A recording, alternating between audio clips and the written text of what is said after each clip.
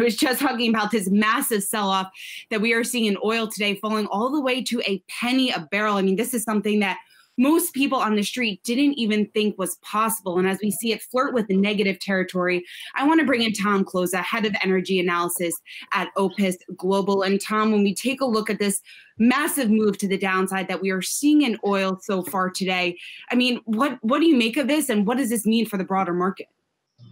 Well, a couple of things. Number one, this is not based on necessarily fundamentals. This is based on the opposite of a short squeeze, where there was a tremendous amount of people who still own paper WTI.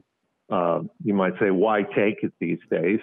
And they had to get out. And when there's the smell of distress in the nostrils of some of the sellers, they took advantage of it. So I've never seen a penny per barrel for crude oil. We saw that earlier today. I would tell you that in your audience, you have seen the lowest prices you are likely to see in your lifetime, whether or not you're a centenarian or not.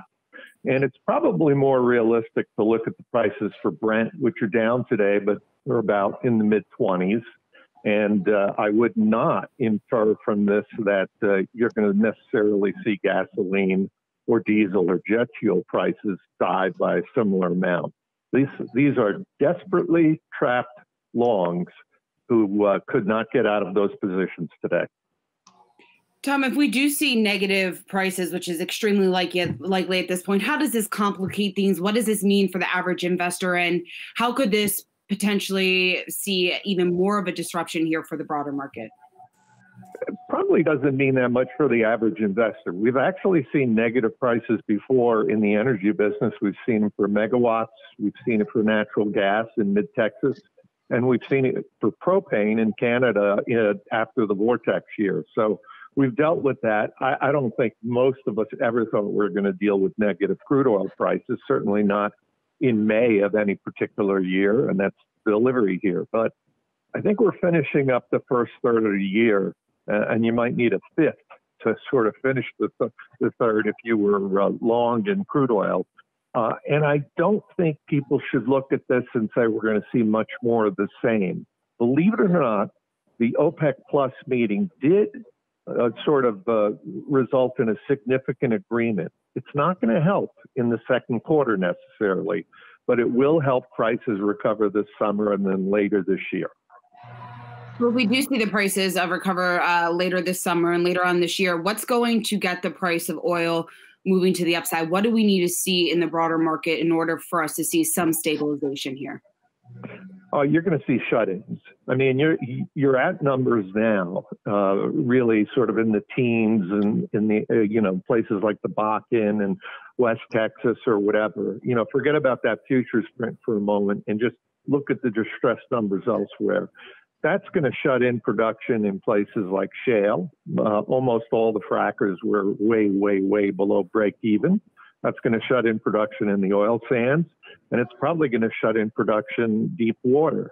After the OPEC Plus meeting, we heard, 9.7 million barrels a day cut, which starts in May, by the way. We heard the president take credit for a 20 million barrels a day cut. We'll probably see a cut almost on the order of 20 million barrels a day, but it won't be a result of the meeting or the cartel. It'll be a result of prices driving oil wells to be shut in. Tom, do you think we'll see an acceleration of bankruptcies in the energy sector because of this?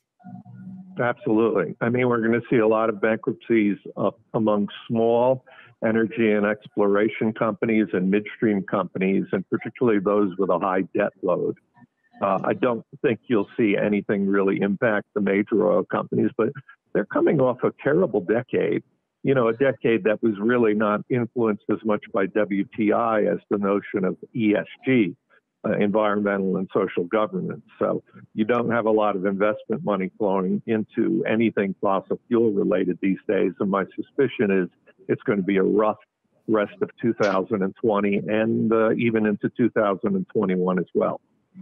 Tom, we had the CEO of Parsley Energy. He was on the show last week just talking about the massive sell-off that we've seen in the price of oil. And again, when I was talking to him at that time, it was still above $10 a barrel, way above $10 a barrel. And he was talking about the fact that he thinks that Texas, the state of Texas, needs to cap production in the state because it's time that the U.S. did something in order to try to buoy the price of oil. Do you think that's a good idea? And how much impact will that have on the broader oil market?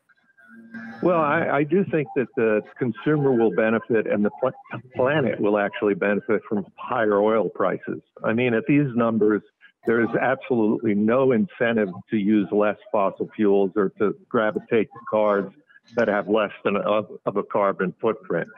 But it's going to take a while. I am very much averse to the idea of cartels and sort of price fixing or fixing production. I think it's more Darwinian than that. I think these numbers are the numbers that are going to result in a lot of shut-ins in North America, but around the world, really on every continent that has oil, which is every continent but Antarctica. What does this mean for geopolitics? I mean, how does this complicate things when we have the price of crude flirting with negative territory? Well, you're talking about a lot of very well-heeled countries that are certainly not going to be well-heeled, and it's going to hurt their economies. Any oil-producing country, Canada, even the United States, this is going to hurt. The prices are so low. And, it would be nice if there was some sort of a grand agreement to transition to a lower carbon footprint because of this, but I don't think that's in the cards for this year at least. Tom, if you were to guess how long oil would be in negative territory for, or really just staying below $1 a barrel, what would your prediction be at this point? I'd say we're having a cup of coffee with it right now where we went negative, and it may occur tomorrow since it's the last day of the contract. But it's a little bit more about the internals of the market and all of the longs that got trapped in paper. Unless they were actually in the business, they could not take delivery of WTI and find a place to store that. We think that there'll be all sorts of innovative ways to store oil that come up. And the middle third of this 2020 will get a little bit more stable. And by the end of the year, global demand will probably be much closer to global production, and oil will start to rebalance again. But this is a real tough April and May for anyone in the oil supply area, whether it be at the wellhead, the refinery, or even at the pump. And Tom, and as we were just talking, we saw the price of oil go negative, falling all the way to negative $1.43 a barrel. So something we will continue to keep an eye on here. Tom Kloza, thanks so much for joining us this afternoon. Thanks. Hey investors, Zach Guzman here. Are you interested in learning more about the markets and getting the latest financial news? Well, then click right here to subscribe to our Yahoo Finance YouTube channel. Get the latest up-to-the-minute market analysis, big interviews in the world of finance, and information on how to manage your money every day wherever you are.